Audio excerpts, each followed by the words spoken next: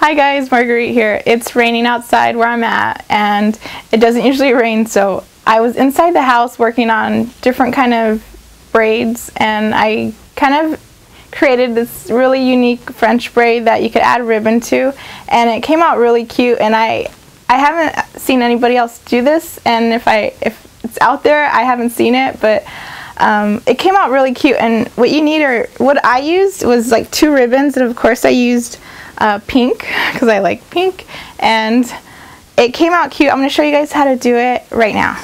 Okay, so the first thing you do is you get your ribbons ready, and you're going to get a bobby pin that matches your hair color, and you're going to loop it through the bobby pin all the way at the end, and then you're going to tie a regular knot to hold it in place. And you're going to use these later in the hairstyle, so we'll get to that in a second. But they look like this, and you do both ribbons the same way. I'm doing the second ribbon, and I want to make sure that the ends are together so that it centers it. Okay, so now I'm parting the hair. I'm parting it at the corner. You could part it in the middle if you like. I'm doing 2 French braids on each side. So what I'm doing right here is I'm getting 3 sections to start off my French braid, and if you notice, I'm starting in the corner of one of the partings, of the single parting. And so you just start it off as a regular French braid.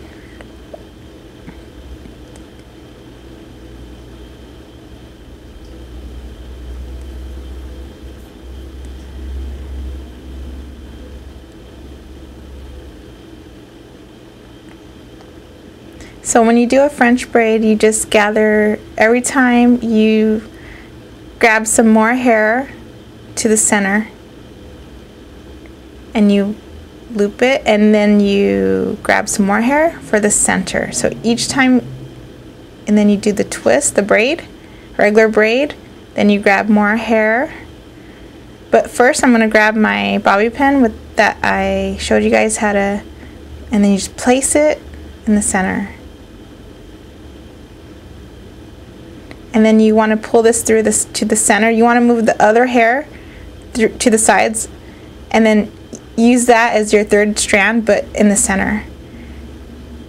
And you just work it with your braid. The trick about this particular tutorial is I want you guys to know, see how I'm adding hair to the rest of the hair in the center.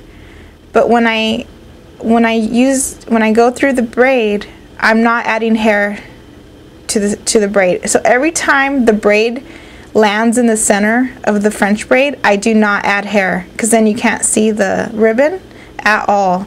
So see, you just continue on, and I'm adding more hair to the center every time there's hair in the center. There's hair in the center, so I'm adding more hair. You just take your time.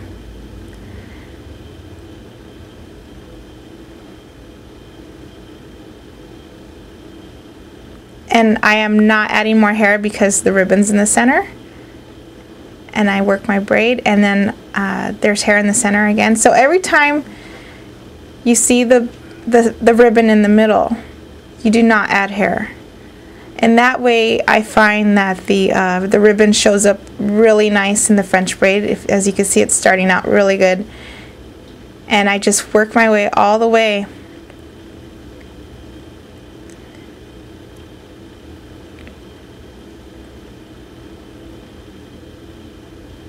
So I do not add hair right here, and I just pretend like that step doesn't even happen, and I grab more hair. So I just hope you guys could get the hang of this, because it's just like a regular French braid, but every time the ribbon is in the center, you do not add hair. That's very important.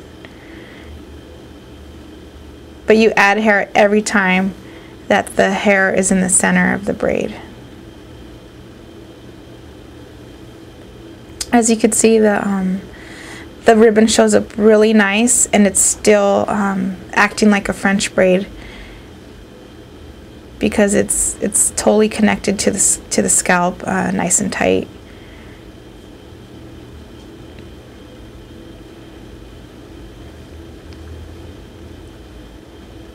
I'm just eyeing the parts that I'm taking because I am skipping a step. You want to make sure that the slices of hair that you're gathering are not too much. They might be a little bit more than usual because you are skipping that third step of collecting hair.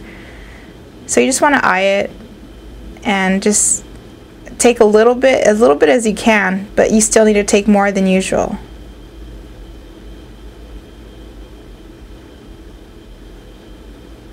And so you want to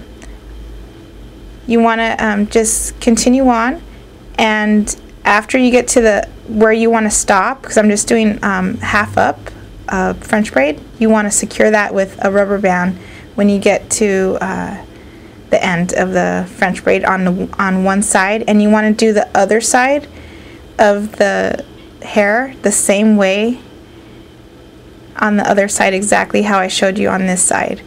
And this is only a half up, 2 French braids on the top of the head with ribbon. And you want to make sure that the ribbon is longer than the hair. I'll show you why in a second.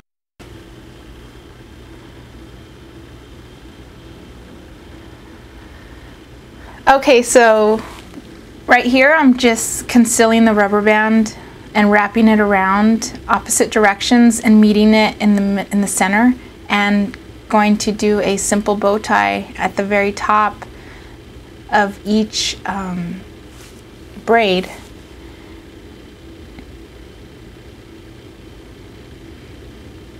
And you could adjust the size by pulling down on the stems of the bow tie. And it came out really cute on both sides. Right here I'm just using this is why I wanted the ribbon longer than the hair itself, than the ponytail hair, because you could just adjust the size so it's a perfect fit for your hairstyle. If the ribbons are too short, you'll be worried about matching up the size of the length at the ends. So this way it comes out really perfect. And I'm cutting it at an angle just for a little touch. You want to make sure you use school scissors or house scissors. If you use hair cutting scissors, it will dull the blade, so you want to make sure you use house scissors for that. And oh, this hairstyle came out extra cute. I really love it. And if you want it even cuter, you could curl the back of the hair with a jumbo curling iron. And I think that came out really pretty. And I hope you guys enjoy this tutorial. And I hope you guys practice this style at home and enjoy. Have a great day, and please subscribe. Thank you so much.